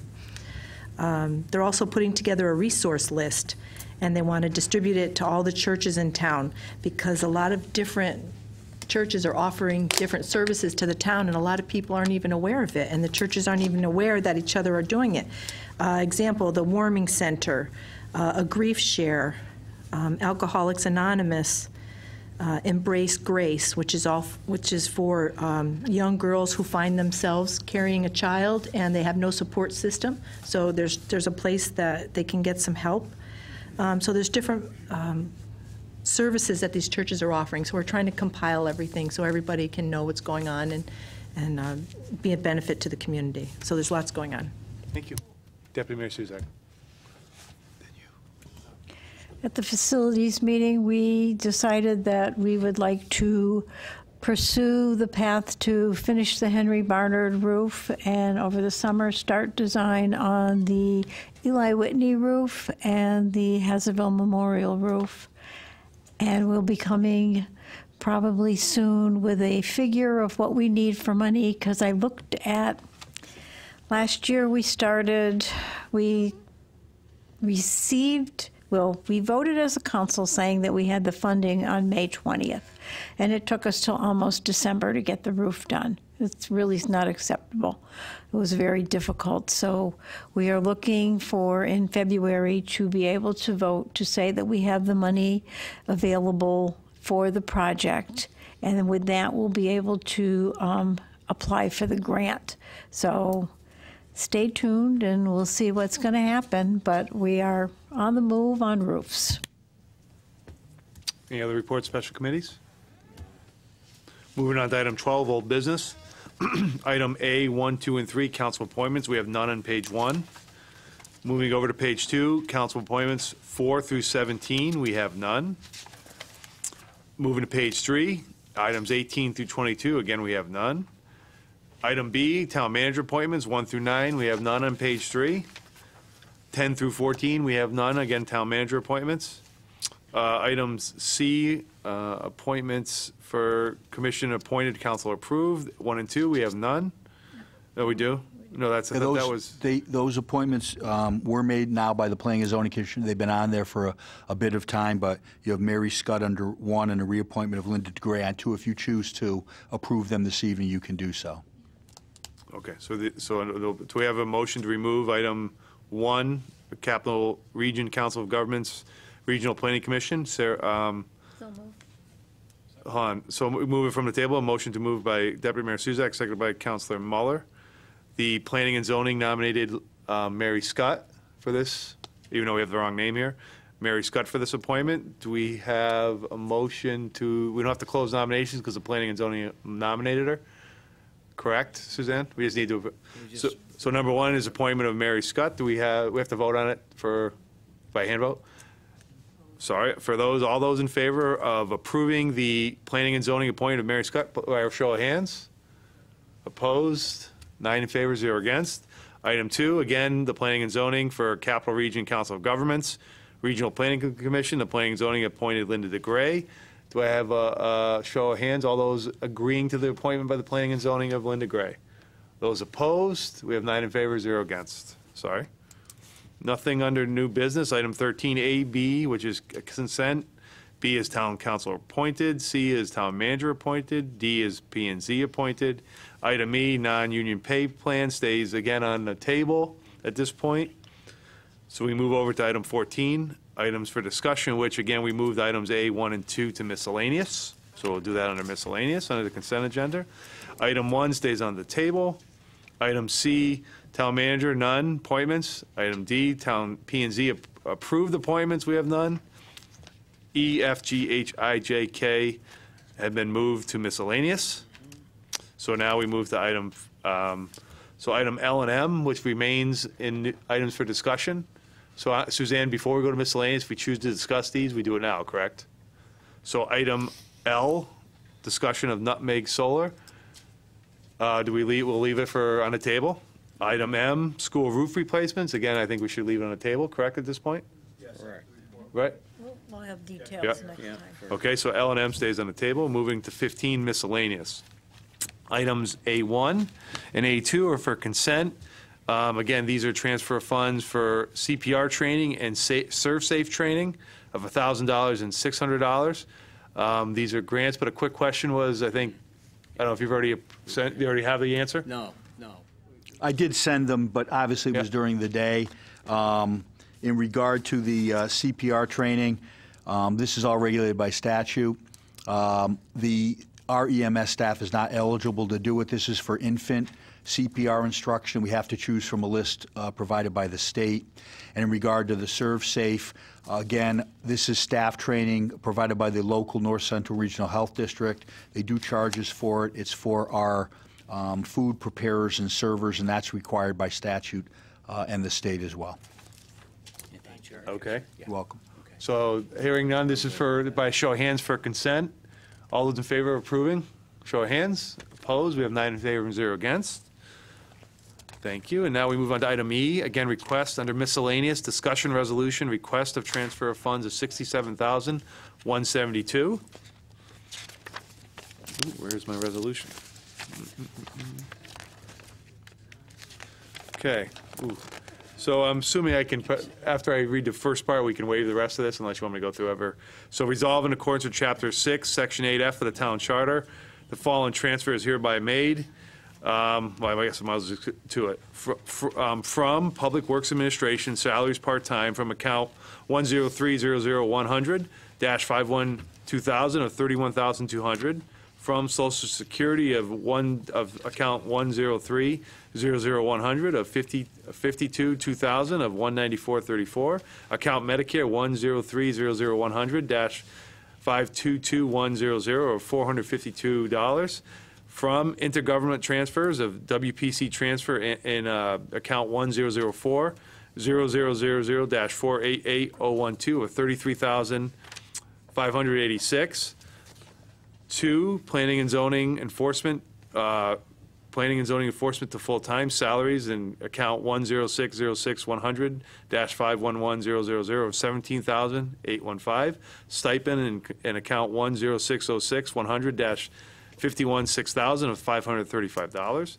Life insurance 106-06-100-521500 of $97. Social Security 1-106-006-100-522000 of $1,105. Medicare account 106-06-100-522100 of $259. To code enforcement salaries part-time account 106-06-900-512000 of $11,819. Social Security 106-06900-522000 of $732. Medicare 106-06900-522100 of $171. 2, Human Resource Safety Officer, salaries part-time 101-7000-512,000 of $25,000. Social Security 101-7000-522,000 of $1,550. Medicare account 101-7000-522-100 of $363. 2, Town Manager Hearing Officers. Other Professional Services 101-2000-55000 of $7,726. 2, Water Pollution Control Fund Transfers 2103350-593-000 or $33,586. Certified that the funds were available on January 2nd, 2019 by John Wilcox, Director of Finance, approved by Town Manager Chris Bromson on 1/3/2019. Second. Moved by Councilor Muller, seconded by Councilor Denny. Only question, I don't know if it matters, on the, we have 13-18. You have the wrong date? I don't know if it, just want to make sure, Suzanne, we have 13-19. Do we need to make an amendment, or is it okay? Okay. Chris, real quick, I know a lot of reading, but a lot of moving Yes, it parts. sounds complicated, but actually it's a simplification, as we've talked about previously in conjunction with the blight review and some reorganizations. What we've basically done is take one job, which was called Environmental Health and Safety. It was funded by partially from Public Works and the Water Pollution Control. We had actually advertised it, and we didn't really, well, we didn't have any applicants for it. But beyond that, this is a position that was held by Greg Gabinell before he became a deputy director. We're utilizing his skills you know, jointly in his job, but also advising us on a lot of safety. But what we did is we broke that salary down, and I think we've allocated it, and all the next 2 or 3 items are connected to this. But we took the money, it's already been budgeted, and we, instead of one position, we broke it down to where we think it could be used much more beneficially. One, that initial position of environmental health and safety was just for Public Works. We're creating a part-time safety officer at $26,000 who will aid all departments, and it's quite an exhaustive list. Greg assisted us. He will work under the direction of the HR director because HR has to provide and file anything with OSHA or the state for workmen's compensation injuries. He will do, or she, investigations to determine the cause and to try to make sure that we can correct them if there's anything that is not a one-time situation. Snow and ice, but perhaps it was unavoidable, but if it's a gutter problem, we want an investigation to tell us that and to repair it with building and grounds. Plus, responsible throughout the town for safety, for tests, for drills, be a liaison with OSHA or any of investigations that might occur, and looking at workplace safety. So I think it's money better spent, and it'll cover all the town. Number 2, third, property maintenance inspector, part-time, no benefits again. Within that budget, it'll be about $12,000 additional dollars, and that is going to augment the blight officers because we've taken, under the new ordinance, the responsibility from the police and put it in blight, so we want to make sure it's properly staffed. And as you can see from this evening, it goes on all year, not just with tall grass. So I think it'll be properly staffed so we can enforce the ordinance, make it a success. Thirdly, we had a part-time person was previously Rick Rochelli, who worked under really the auspices of a blight enforcement officer. He was doing zoning. So to be accurate, he got the proper certifications over the last few years, and he's done a really outstanding job. We've reorganized developmental services.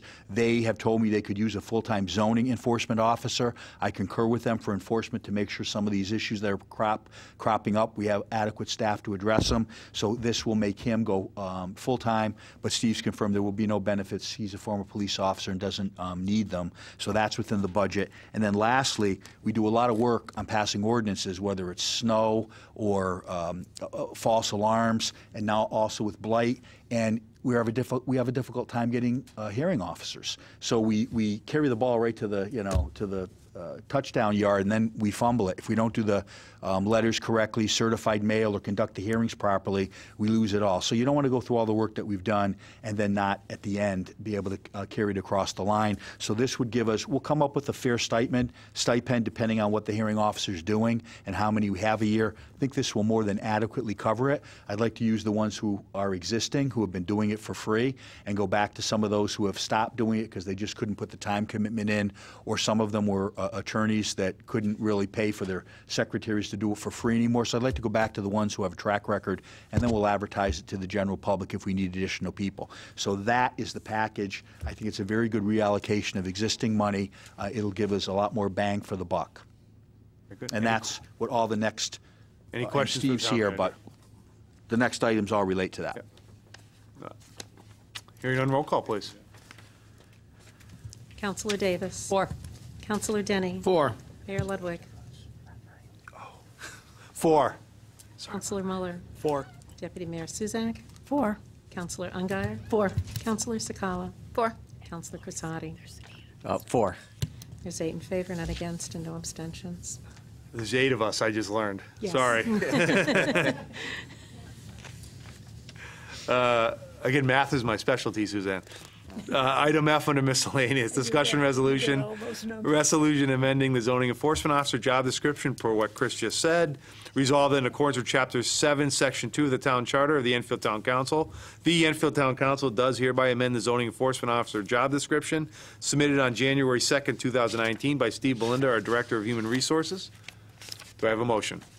By Councilor Crisati, seconded by Councilor Muller. I think Chris just gave a pretty good definition. Any questions on this? And Steve Belinda worked on it in conjunction with the CEO and the Director of Development Services. Hearing none, roll call, please. Councilor Davis. 4. Councilor Denny. 4. Mayor Ludwig. 4. Councilor Muller. 4. Deputy Mayor Suzak. 4. Councilor Ungary. 4. Councilor Sakala. 4. Councilor Crisati. 4. There's 8 in favor, none against, and no abstentions. Okay, item number G again, so let me get right there.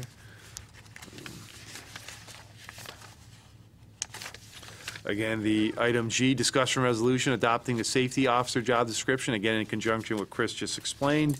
Resolve that in accordance with Chapter 7, Section 2 of the Town Charter, the Enfield Town Council does hereby adopt the new job description for the position of safety officer. Date submitted on January 2nd, 2019 by Steve Belinda, the Director of Human Resources. By Councilor Muller, second by Councilor Crisati. Any further questions on this? Hearing none, roll call, please. Councilor Davis. 4. Councilor Denny. 4. Mayor Ludwig. 4. Councilor Muller. 4. Deputy Mayor Suzak. 4. Councilor Ungary. 4. Councilor Sakala. 4. Councilor Crisati. 4. There's 8 in favor, none against, no abstentions. Move on to item H under miscellaneous, a discussion resolution, a resolution authorizing the town manager to enter into a lease with option to purchase agreement with the Opera House Players, Inc. Whereas the town of Enfield owns a property located at 96 High Street, also known as 100 High Street, Lot 131 on Assessor's Map 25. And whereas pursuant to Connecticut General Statute 7-163E, the town council held a public hearing on April 16, 2018. And whereas pursuant to Connecticut General Statute 8-24, at its April 5th, 2018 meeting, the Enfield Planning and Zoning Commission made a positive recommendation to the council regarding the lease with option to purchase the property. And whereas the current lease for the Opera House Players, Inc. expired on December 31st, 2018, and whereas the town council wishes to enter into a new lease with option to purchase for 2 years, now therefore be it resolved, the town manager Christopher W. Bronson has authorized to enter into a sign the lease with option to purchase with the Opera House Players, Inc. in the name on the behalf of the town of Enfield, subject to review and approval by the town attorney, submitted on December 27, 2018, by the town manager's office. By Councilor Muller, seconded by Councilor Denny. I don't know if, I will just say I thank the town attorney for reviewing this and making some changes going forward, but as I alluded to earlier, a significant change in the lease is previously it was for $1 a year. We do have some expenses for the maintenance that we provide under it. Council had asked me to go back to the group, and they did go to their executive board and agree that the first year of the lease going forward, they will pay $750 a month. And then the second year, they will pay $1,000 a month. So I think that that shows good faith, that they're helping us offset the costs of investing in them and making them a success. But it shows goodwill on their part, and I think it's responsible to our taxpayers that they're contributing as well. So I endorse the signing of the lease and passing it. any questions or discussion? Hearing none, roll call, please. Councilor Davis. 4. Councilor Denny. 4. Mayor Ludwig. 4. Councilor Muller. 4. Deputy Mayor Suzak. 4. Councilor Ungary. 4. Councilor Sakala. 4. Councilor Crisati. 4. There's 8 in favor, none against, no abstentions. Item I, discussion resolution authorizing the town manager to sign and submit a grant application to the State of Connecticut Division of Emergency Management and Homeland Security. Whereas the grant provides reimbursement for the Emergency Management Director, partial reimbursement for staff support, and operational expenditures such as office supplies. Resolved that the town manager, Christopher W. Bronson, is authorized to sign and submit the grant application in the name and on behalf of the town of Enfield with the State of Connecticut Division of Emergency Management and Homeland Security, and to affix the corporate seal, submitted on January 3rd, 2019 by Steve M. Hall, our Director of Emergency Management. By Councilor Sakala, seconded by Councilor Muller. Chris, real quick. Yeah, this is a yearly grant Yep. that we submit, and then we do it in arrears and do it for the next year. It's in the amount of $40,533. This is money that comes directly from them to our general fund, and it offsets the cost of the stipend we give to our emergency management director, our people in communications who liaison, shelter materials for the shelter that we discussed the last meeting, and also purchases some things for the CERT team in the past. It bought them a quad. That's the Citizens Emergency Response Team. And again, anybody who would like to volunteer for that, you can go on our website and get the information to do so. But this is a yearly, and it's something that we vitally need to do. Any questions for the town manager? Hearing none, roll call, please. Councilor Davis. 4. Councilor Denny. 4. Mayor Ludwig. 4. Councilor Muller. 4. Deputy Mayor Suzak. 4. Councilor Ungary. 4. Councilor Sakala. 4. Councilor Crissati. 4. There's 8 in favor, none against, no abstentions.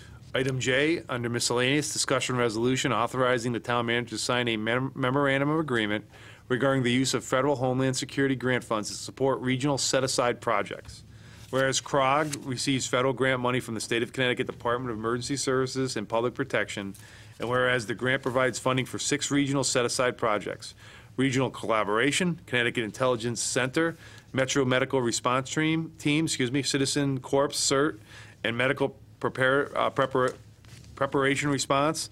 Resolved that the town manager, Christopher W. Bronson, is authorized to sign the above referenced memorandum of agreement with the State of Connecticut Department of Emergency Services and Public Protection, and to fix the corporate seal in the name and on behalf of the town of Enfield, subject to review and approval by the town attorney, submitted on January 3rd, 2019 by Steve M. Hall, Director of Emergency Management.